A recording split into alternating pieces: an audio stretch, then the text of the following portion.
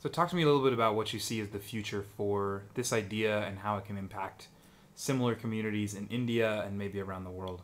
See, what we are doing here is this huge number of people are on the wrong side of digital divide.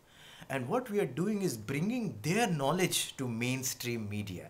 And the lack was this last mile connectivity was not happening because of two reasons. One is distance, they live in remote areas, and number two, they didn't have any language common with us. They didn't speak any Hindi or English. So with this mobile phone, we are getting their knowledge, their information in our area.